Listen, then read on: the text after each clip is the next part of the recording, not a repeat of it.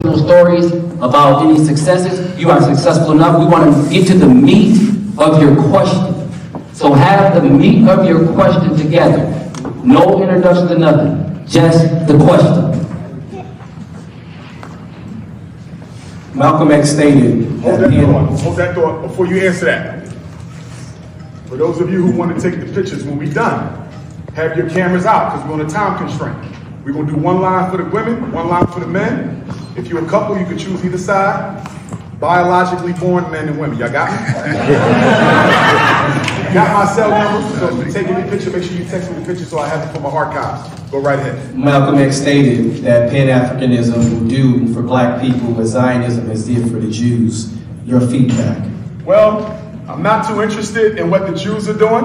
I think too often we worry about what everybody else is doing and we don't have a plan for ourselves, but I don't necessarily agree with what Brother Malcolm said as well. But we are not Zionists. We are not imperialists. We are not seeking to take over a country where God did not put us. We want where God put us, and that's Africa, the richest continent on the planet Earth. And the one thing I need people to understand about Pan-Africanism, we do not believe that everybody should go back to Africa. That is a lie. There was no such thing as a Back to Africa movement. The Honorable Marcus Garvey never called his movement Back to Africa. It was the white media that called it Back to Africa. Marcus Garvey said, quote, "Some of you are no good in America and will likewise be no good in Africa. I have no interest in taking every Negro back to Africa." And I agree with Marcus Garvey. Could you imagine if I showed up in Lansing with a big Noah's Ark and put every Negro on that ship and then took you to Ghana with your white girlfriends, your video games, your basketballs, your fake hair, your Air Jordans? Do you imagine how much problems you would cause for our brothers and sisters in Africa? The only people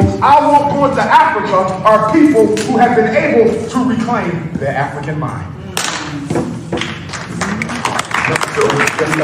My question is, what can we do as a people to get these black churches to stop teaching white supremacy?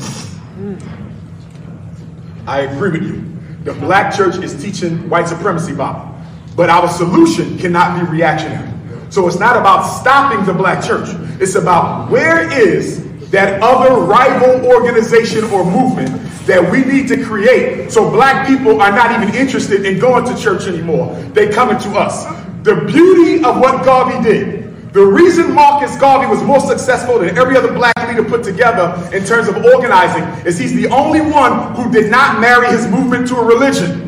Everybody else married their movement to a religion. Some chose Islam, some chose Hebrew, some chose Christianity. Garvey said, we have a church. If you want to pray to Jesus, go to church. Garvey said, we have a masjid. You believe in Muhammad ibn Abdullah? Go pray in the mosque. Garvey said, this is a black man's movement. And the purpose of this movement is to nation build for African consciousness. We don't have to fight the church. We have to outwork the church.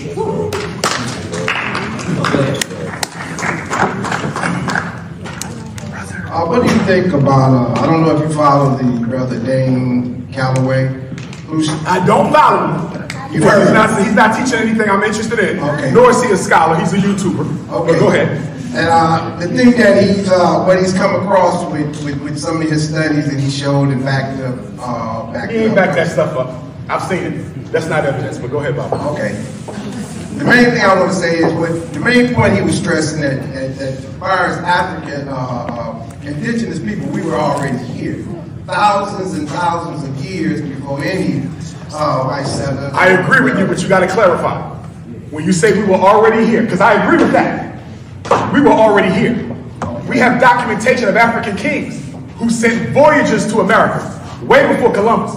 So we know we were already here. My issue with them is when they argue that America is a cradle of human civilization, meaning God put an original man on American soil like he did in Nile Valley, Africa. And that is completely false. How do we know that? There are 6 stages of modern man. The only place you can find all 6 stages are in Africa. The only stage you find in America is the most recent stage, which is us, Homo sapiens sapiens. If the United States is a cradle of civilization, where are the other 5 stages of modern man? The only place you find all 6 is Africa. Yes, we were here first, but we came from Africa. He is a self-hating Negro who don't like who he is and where he come from. And it's bad, toxic teaching, because instead of making black people embrace who they are, you're trying to give them an excuse to hate themselves. But I'm going to go a step deeper. It ain't even about whether he's right or I'm wrong. I can prove mine. He can't prove that. Here's the real issue, Bible. Put that to the side. Because I think sometimes we fight too much over the past while we're losing the present, and the white man and Chinese is taking the future. So my question for him and anybody else, where are your schools you building for our kids? Where are your hospitals you building for our elders? Where's your supermarkets to feed our families? Where your jobs to keep black men out of prison? Because if you ain't talking about food, clothing, shelter, security, and healthcare, I don't care anything else you're talking about. It's a waste of time. I can say this also, where I think this week, today, now, it could be totally different. A couple of weeks, a month from now. I've always had the opportunity of my mind to be expanded. Yes, sir. To receive the information. Yes, sir. Because as long as I got facts, I won't lose an argument. I'm not talking about no historical truth.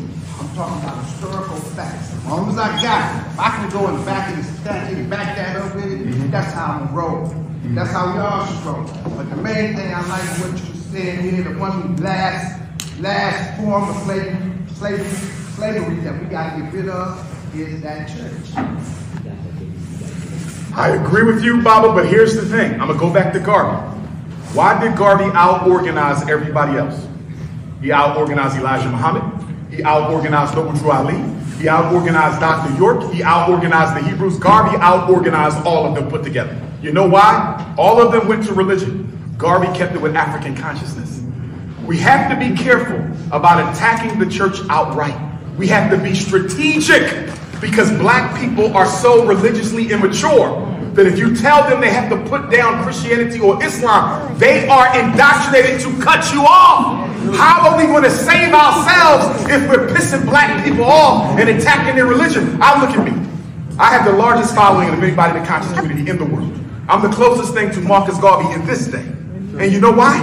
I don't attack religion. If they invite me to the church, I'll speak in it. They invite me to a Hebrew temple, I'll speak in it. They invite me to a masjid, I'll speak in it. I never attack people's religious beliefs, because we can all put down the Bible and Quran today, but if we ain't got no institutions and power, what difference does it make? The church is a problem, but it is not the problem. The problem is the lack of organization.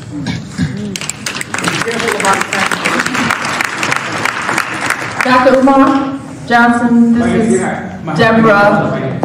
Deborah Gilbo that I just texted you a couple days ago, remember, and we communicated.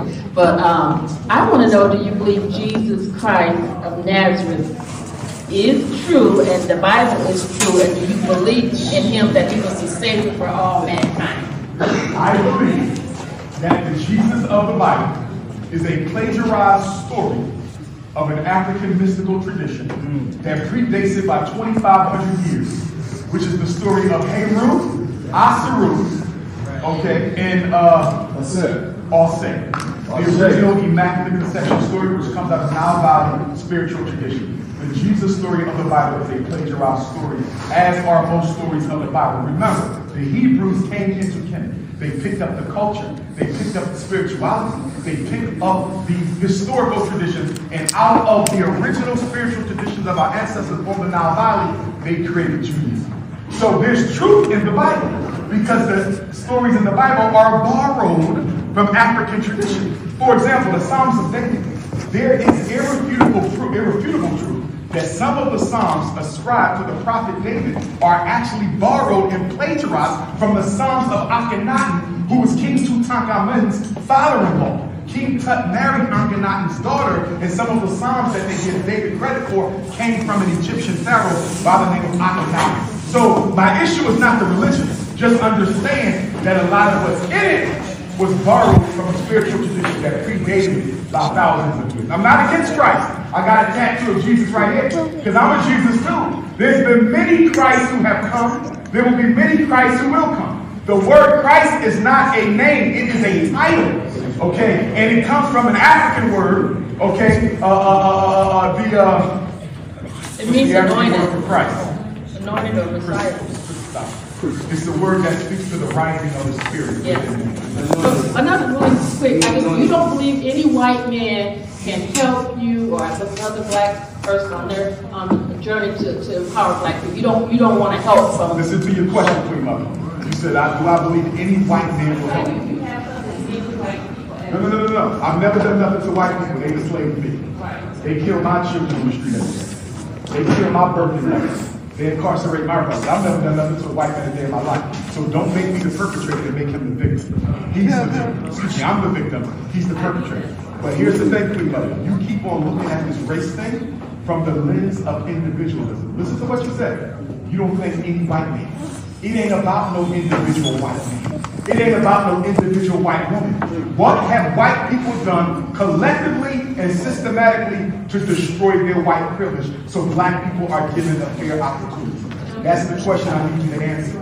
Have they ever done anything to eliminate white privilege? They never did, and they never will. I'm not interested in demonizing white people because I don't believe we need to hate, but we need to accept our reality. And one of the realities that black people are in extreme denial about is the fact that white people are going to give us nothing. Anything we need, we got to give it to ourselves. But I believe that we can, because if I'm going to come before you and say the white man is oppressing us and there's nothing we can do until he changes, I'm admitting that I'm the white man's inferior. Because if I can't stop him from doing what he's doing to me, that naturally means he's a better man than I am. And I'm never going to are where we are because we choose to stay there. And the minute we make up our mind that we're tired of being on the bottom, we'll go to the top. As your Bible says, the last shall be first. And the first shall be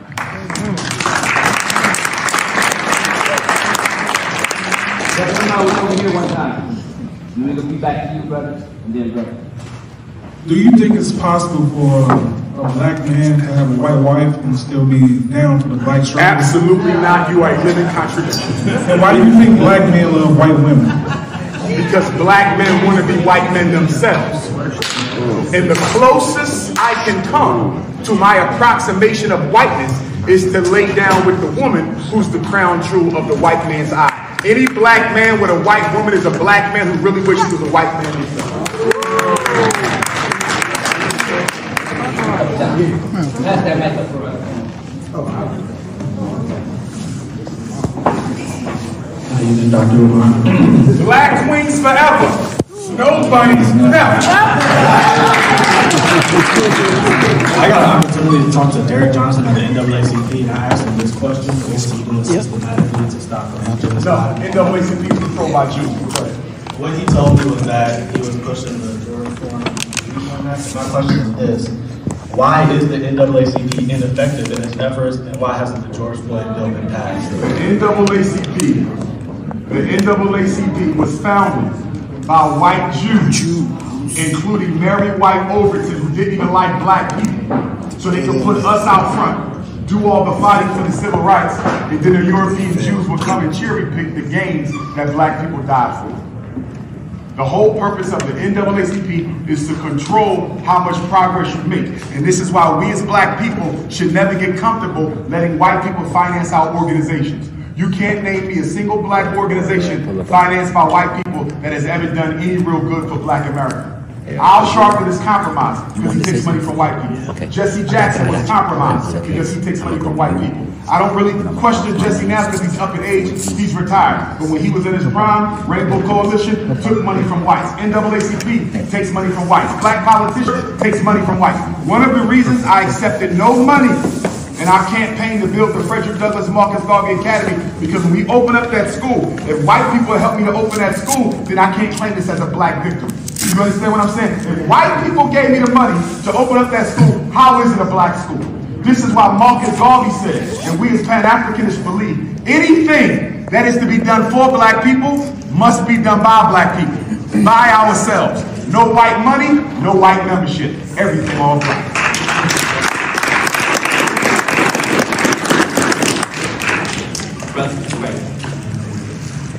How you doing, brother?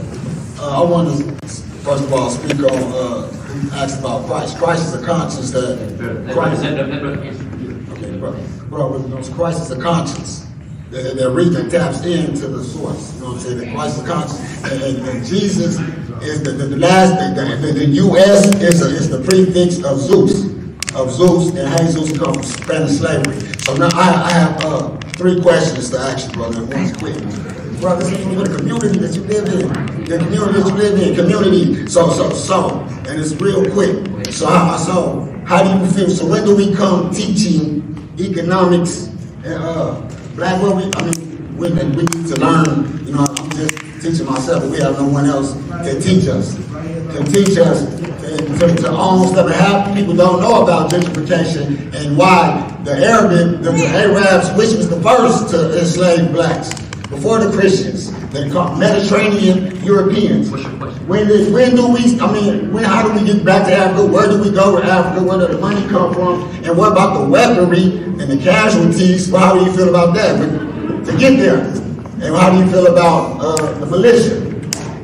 Gang, like, where the guns at? Well, how we gonna get there, baby? We all in the same hood you in, bro. I'm putting in more work than, come on, bro. I got you. I want to know. You feel the sentiment and passion to answer right? And I'm on him all day. Right on. This is my man. You want me to? Hey, Brother Umar, let me tell you what. When brother came here, he said, hey, man, Brother Umar, like, this brother's Michael Jordan, so forgive his passion. Well, I'm the only one hollering at these Arabs like we'll leave them change. No, right. We'll leave them change feeling good when we get some change, but they'll look at us crazy to we owe them a penny in the store. So like when do we come together? When do we stop letting like our elders get like we need help, man. We need help. Because you're gonna leave. We're gonna still be with the same problem.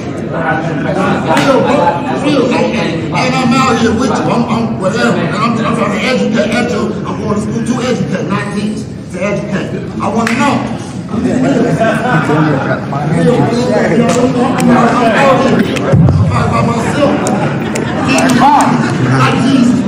All right, answer the question best you can, Brother Umar. Thank you. Education and economics is where we need to start. You can start a credit union with less than $100,000. You can start a credit union with less than $100,000. Y'all spend more money on Christmas gifts than $100,000 just in Lansing. We have to put our money together so we can finance each other's businesses. This is what the Mexicans do. This is what the Arabs do. Take everybody in this gym. You put in $200 a month. He get his first business, she get his first business. They open it up. They now have to put 20% of their income back into that credit union. Now he get his business. We still put $200 in a month. The interest is growing. Within 5 years, everybody in here got their own business. We have to start a credit union. Education and economics. Education, we got to prepare the children for liberation. Without education, there will be no transformation. The brother talked about a military. We do need a military, but guess what? The worst thing you can do is start a military with people who are politically uneducated. As the great Pan-Africanist Thomas Sankara said in Burkina Faso, a politically uneducated soldier is a traitor waiting to happen. We have to educate our people so they know what they're fighting for. But to give them a gun without political education, they will turn the gun on their own people. Education before militarization. Who we got next? Right here, I'm right here. Hi, Dr. Umar. My name is Mavis Rogers. I have a question because I'm a first-generation African immigrant in America. What country? Ghana. Yes. I was born in Accra, and I'm here. I was brought here about 8 years old, and I've been to school here. My question is, how does someone like me, who might have property and so forth and family in Ghana, connect my life here and kind of bridge that gap and involve my Africanness with my Americanness while also helping my community? We have to build a village in Ghana for Africans in the Western Hemisphere. Not just America, Canada, Brazil, Caribbean, to come back home and experience Africa so they know that this is home. How do I start that? For me, specifically me, I have bought land, I've started building a building. I'm not sure exactly yet what I want it to be, but I feel so isolated. I feel like I don't have help, I feel like I don't. Well, I tell you this, I'll give you an idea right now. Frederick Douglass Marcus Garvey Academy. We should be opening our doors next September the 3rd of 2024. We would love to do an exchange program with you in Ghana, where we send our kids over there, possibly learn some agriculture, learn some African culture itself, and some other things, so you can partner with us. Yes. We would love to.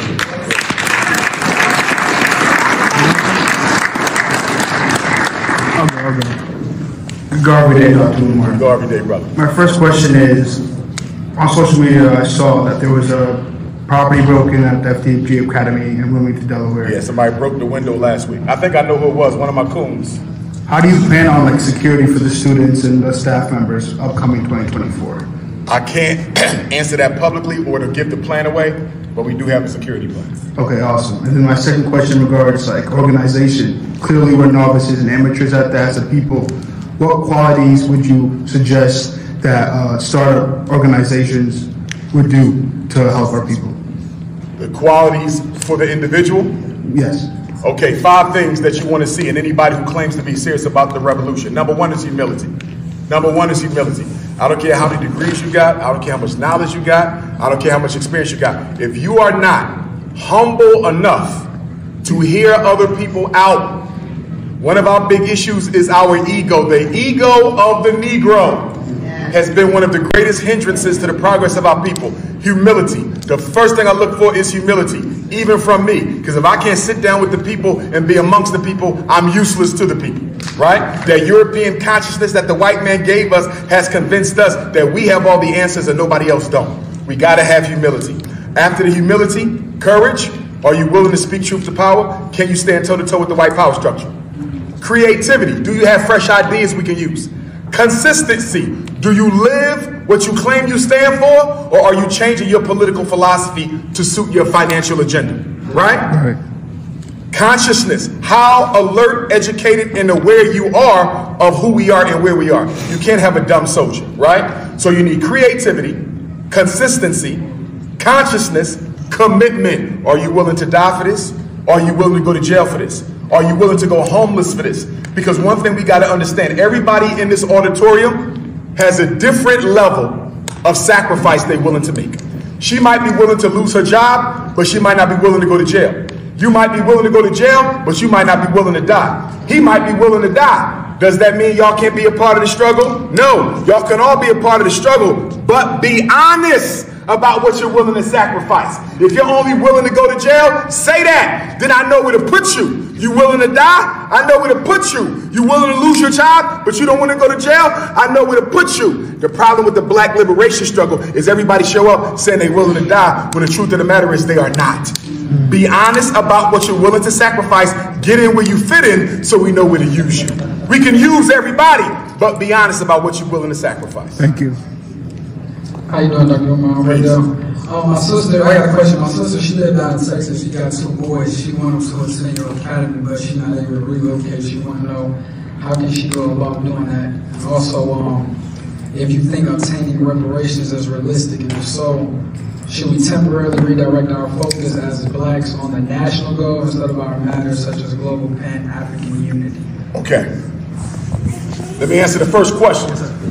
He said, what if you have a son, you can't move to Wilmington, Delaware, how does he benefit from FDMG? 2 ways. Number 1, we will have a virtual academy for black boys. So even if you can't physically be there, you can tap in through the internet and be in the class. You can see your classmates can see you, but that will not be the first year of operation. That's about year 2 or 3, right? So that's number 1. Second answer, even if your son is not a student at FDMG, he can still participate in our manhood training programs. When we go to Africa, he can come. When we go hiking, he could come. When we go fishing, when we go hunting, when we do our sleepovers, when we go paintballing, gun training, he can come. You follow me? So even if he can't be a Monday through Friday warrior, he could be a weekend warrior with FDMG. What y'all need to do, well, y'all got good news because y'all only an hour from the Detroit airport. And Detroit to Philly is a 1-hour flight. And the front door of the Frederick Douglass Marcus Garvey Academy is a 20-minute ride from the Philadelphia airport. So you go an hour from Lansing to Detroit, you fly an hour from Detroit to Philly, and then you drive 20 minutes from the Philly airport to the FDMG front door. So y'all only 2 hours and 20 minutes away. Y'all can be at the school a whole lot. And I look to see y'all there as well, because outside of the school, we're going to have programs for the whole community. Black Women's Conference, Black Men's Conference, Black Youth Conference, Ex-Offenders Conference, Black Wall Street Conference, Black Investor Conference, Black Farmers Conference, Black Media Conference. It's going to be a conference for everything. So even though we got the school for the children, but we got the community center for the whole race. So all y'all going to be spending a lot of time in FDMG, Delaware. We're going to be having our grand opening for the community this summer. Please stay on my social media. You have my number, you can text me. It's going to be in August or September, a grand opening for the community for y'all to come down, eat some food, politics, see the school, socialize and network, and I want to see all of y'all there. But you have to be a donor in order to come to the grand opening. If you haven't donated in 9 years, you better hit your Cash App or your PayPal, or you're not coming to hell. You understand? Y'all done took your Chinese and Arabs and East Indians, and y'all done financed everybody else. You better help us finance the school for black people. Black power. Second question. He said, is it better to focus on a domestic agenda versus Pan-Africanism? You do both. I don't know why black people got this idea, I gotta be a Pan-Africanist, right? Or I gotta be a domestic activist. You do both. You do both. You have to make Africa free or you will never be. But at the same time, we gotta address the problems in Michigan. We gotta address the problems in Lansing and Kalamazoo. It's not either or. You do both. Fight to free Africa and fight to empower Black Lansing. You do both at the same time. No struggle is one dimension. As Africa goes, so goes all African people. Last question. Right here, Doctor. Over here, Doctor. Right over here, Doctor. Right here, right here. Yes, sir. Dr.Umar, I am the brother that owns the door and lock company and the glass company. Ah, yes. Yes, yes. Yes. My question to you is, brother. I got a broke window, brother. But I got you covered. I got you covered. I came halfway across the world this morning to come here. Appreciate you.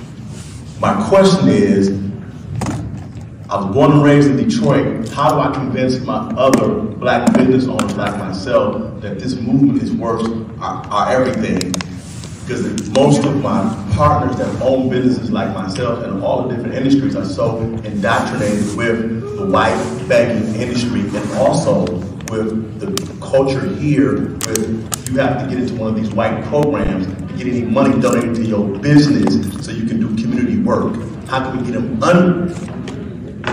completely from that and get into an economic power of our own banking, our own system? I need to convince other people my age that own businesses like me that this, not only this your school, but other programs like this, because it's going to grow and we can do this on our own. I have to be able to have that conversation with them honestly and say this will work without them saying, well, if I go and I promote what we're promoting, the white bank is going to cut me off totally because it doesn't look good in the meetings. We have to spend a lot of money to go to their meetings. We have to fund their breakfasts. We have to fund their dinners. We have to go to the athletic club. We have to go to this. All their political agendas. If you can't get it, you have to buy a $500 ticket in, or they won't even talk to you about your application to even think about going through all the paperwork to give you any money. I'm tired of going through the hoops and the loops to get money that we can't even use for our own communities. What is the plan for that? I need to be able to have some ammunition to talk to my brothers outside of that industry, one-on-one, and say, hey, this will work. Great question. One of the most powerful things that Booker T. Washington did was when he built the National Negro Business League, and he made the black businesses work together and work with one another. Biggest problem we have as black businesses, we don't support each other. If you got 10 people in here in the business, they should have a united black business club. If I spend $1 with him at his barbershop, I'll automatically get a discount at her tire shop. I spend $1 at that tire shop, I'll automatically get a discount at her bakery. I spend $1 at that bakery, I'll automatically get a discount at your supermarket. Black businesses are not supporting each other. They should be handing off customers. They will be hand off a baton and attract me. The issue with black business is you got black capitalists and you got black nationalists. We can't do nothing with the capitalists. All they care about is money. They don't give a damn about the future of black people. We got to get those black activists and those black nationalists, and just like Booker T. Washington, create that National Negro Business League. If that's something you're going to be working on, let me know. I'm all for that. I'm all for that. There's no way in hell the black hair salons and barbershops should have let the Koreans take over the hair care business. The only way the Koreans took over the hair care business in the black community is we was too busy fighting with each other, competing with each other. This beauty salon trying to outdo this beauty salon, this barbershop trying to outdo this barbershop, and the Koreans ran away with the whole damn industry. We have to unite or we will be destroyed. I don't know if you heard about this yet, Baba. I don't know if the rest of y'all heard about this either. There is a national movement to destroy black restaurants. What a lot of these landlords are doing, let's say you had a black soul food joint in Lansing. You were paying $3,000 for rent for the past 10 years. All of a sudden, your Arab landlord said, I can't afford to let you pay $3,000. You now got to pay $7,000. And so a black soul food restaurant that's been in business for 30, 40 years got to pack up and close shop. This is happening all over America. I think it's a concerted effort to destroy black restaurants so we completely dependent on non-Africans for our food. Harold's in Chicago. Another one. Yep. And then there's another one in New York. Yep. They are systematically shutting them down by raising the rent. But here's the issue. How you been in business 30 years? So that's where we got to come in at. 30 years? You should have had 3 of them joints that you own. So we got to do better too. We got to get into real estate. That's another thing. For those of y'all who got children in high school, do not send them to college unless you can answer 3 questions. Number 1, did you raise them with the discipline to finish college? Number 2, are they going to major in something relevant? Number 3, are you sure that whatever your child is majoring in, they're going to be able to make a contribution to the black community because of it? Too many black kids are going into long-term debt to America's banks in the name of college. Too many student loans. Most of us own student loans, and half of us don't even work in the area where we got our education in. If I was you, I would send my son and my daughter to one of these technical colleges where they will go for 2 years. 2 years, licensed plumber. 2 years, licensed electrician. 2 years, licensed roofer. 2 years, licensed welder. 2 years, licensed auto mechanic. 2 years, and they could be making more money than a surgeon. You know what we had to pay our electricians? Over $150,000 for those electrical repairs. That's more money in 1 week than a lawyer might make in a whole year.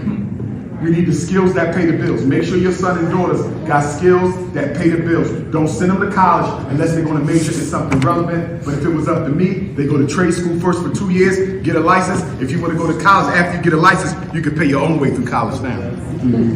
Put them in trade school.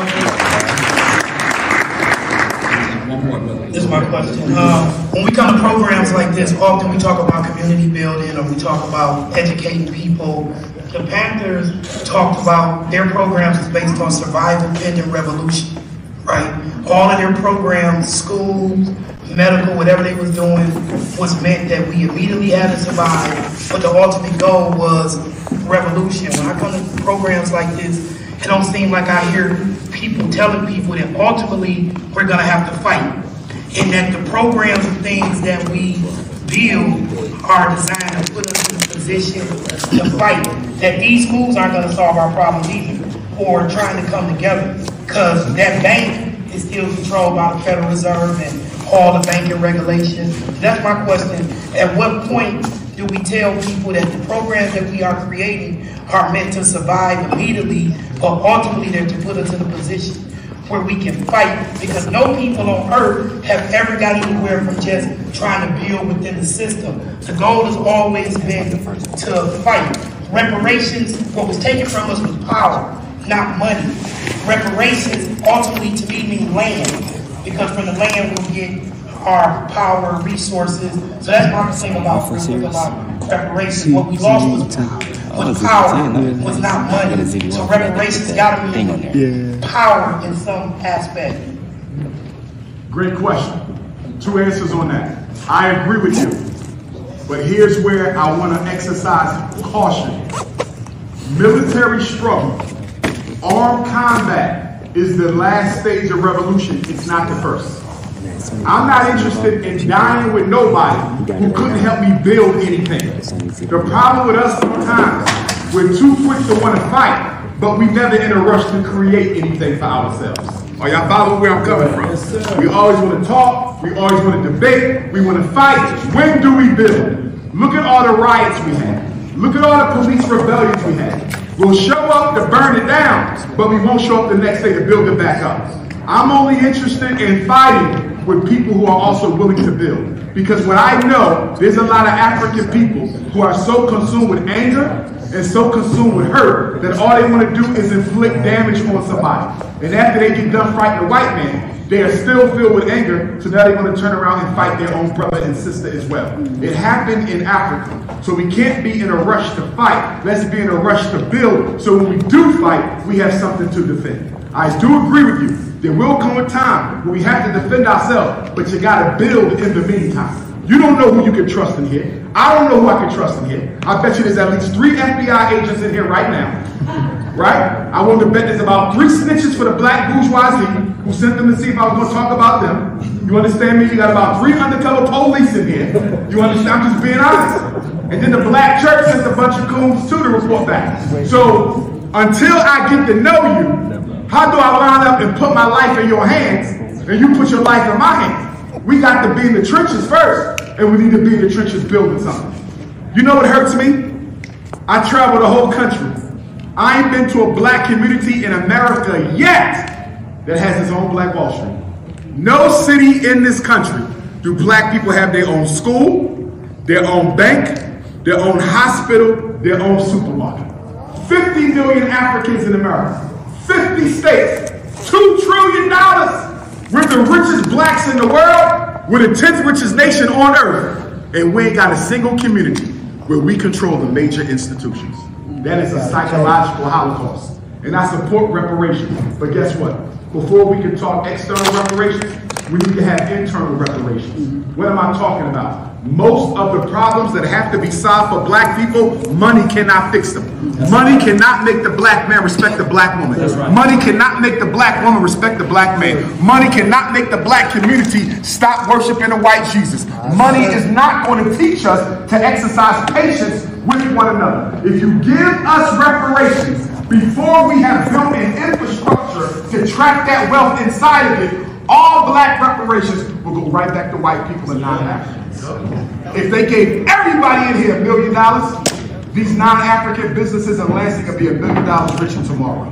Which is why I do not support a cash payout for reparations as a priority. If you want to put it at the bottom of the list, I'll tolerate it. But to make that the priority clearly tells me we are not thinking deep enough and we are not thinking visionarily enough. We should be getting all the land back that was stolen from our ancestors from 1865 to 1965. We should be getting control of all black music, all black inventions. You understand? We should be getting control of certain major ports. 60% of all black people in America are concentrated in 10 states, and your state happens to be one of them, Michigan. All of them are on the water. You guys are on a Great Lake. We should be controlling the major port. We get paid anytime something comes in, anytime something goes out. We have to get into global distribution. Black people in America spend too much money for us not to be involved in global distribution. The Honorable Marcus Garvey is the only leader we ever had who tried to get us into global distribution with the Black Star Line Steamship Corporation, but he was sabotaged by W.E.B. Du Bois and other jealous black leaders. We have to get into distribution. We spend too much money not to be making them back. The mayor of Jackson. Yes, sir. He's the first to bring me to Jackson. His son is the mayor now. I'll be in Jackson next week for the water crisis ride. I think they murdered Chokwe. They murdered him. He went to the hospital. He was fine. They murdered Chokwe Lamar. They murdered him. I have no doubt about that. If you are an activist in Lansing, this go for all y'all who do community work. If you got to go to the hospital, take all your ID off you. Do not go into the hospital with any ID and give them a fake name. Because the FBI database is tied into every hospital's database. When a revolutionary checks into the hospital, the FBI automatically gets an alert. And they can tell that doctor to make sure you don't make it out the hospital. Remember, Tupac showed up alive at the hospital. Right. Chokwe showed up alive. I can name you millions of black people who showed up alive at the hospital, didn't make it out the hospital. If I got to go to the emergency room, my name is not Umar Johnson, it's John Brown.